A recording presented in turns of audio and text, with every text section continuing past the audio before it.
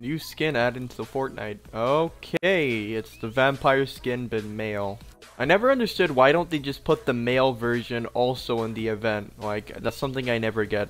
You see, here's the female version, okay? Looks very fashionable, but people are asking for male. So, we gotta spend another 1,500 V-Bucks on a skin that we could have got for free. I mean, like, what? And it's times like this, like, I don't even know why we even try anymore. No matter what we do, we're gonna get cool skins that we can't get because they're way too overpriced. And for some god knows what reason, they're not even in the event. Like, it's ridiculous regardless, okay? I talked about this on my last video and I still can't get over it. In my last video, 2 people comment down below saying I misspelled Fortnite. And what can I only say to that is, of course I misspelled it. Like, to those who don't know, I'm dyslexic, so I cannot spell or read that well. It gets very annoying now and again, but, you know, what are you gonna do? You're born with it, you know?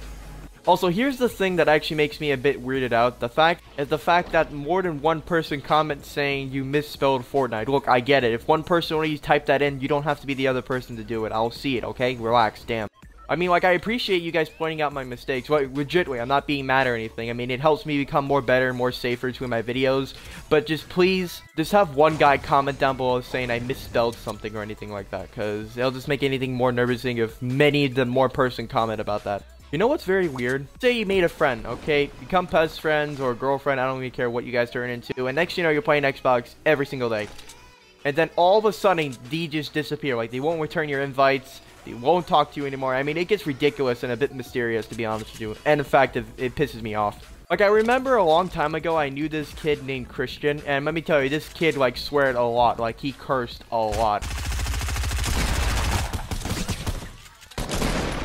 Get out of here, dude. Do not interrupt my story, asshole. Anyway, me and him became good friends, and he made me die laughing to how many times he used to rage. But the weird thing is, I raise in one match, and he calls me a weirdo, and I never hear from the kid again. Like, I invite him to a party, he doesn't accept. I send him a message, he won't respond. I do this, I do that. I'm like a jealous girlfriend who can't get over the ex. That's how I was, you know? That's how I felt. You know what I have to say about that? Don't be, like, a dick about it. Just fucking say it that you don't want to hang out anymore. Just don't be, like, all mysterious saying, oh, I didn't want to hurt your feelings, dude. I'm not a bitch. Alright, I can handle it. Fuck. Like, honestly, has anyone been there before, or is it just me? I can't be the only one, because it really does make me pissed off, but a bit mysterious at the same time. Like, I don't know what it is.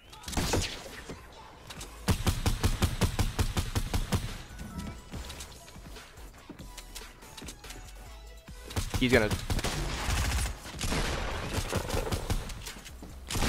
So, he's doing a whole bunch of editing shit.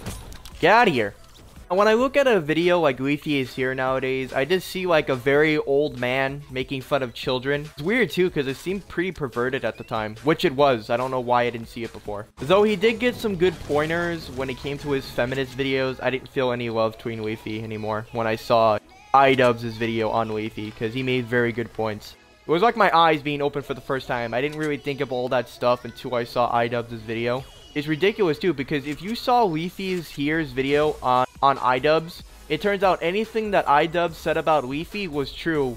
And he proved that between Leafy's roast on him. Like, it made a lot of sense, I ain't gonna lie. Dude, that's what goes on between YouTube nowadays. I mean, we got YouTube drama. We had Leafy's here. We had Jake Paul, we don't want to talk about him. We had Logan Paul, we don't want to talk about him. It's ridiculous. And of course, I'm smart enough not to get into an argument with those kind of YouTubers because these guys in their pastime have ruined other YouTubers just because of the other rants they made.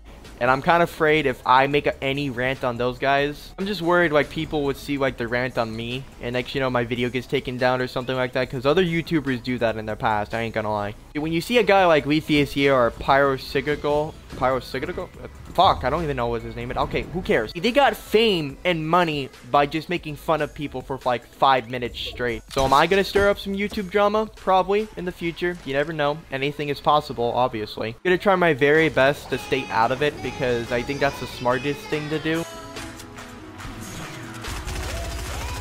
Get off my teammate, bitch.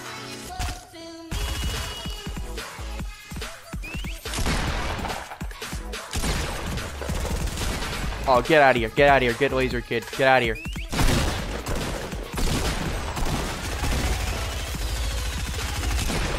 Get out of here. Get out of here, dude. Get out of here. Oh my god. You kids are bad. Hey guys, my name is Short5Doom. Hope you guys actually enjoyed the content. If you did, please like, comment, and subscribe. I appreciate each and every one of you. And I'll talk to you guys later. Peace.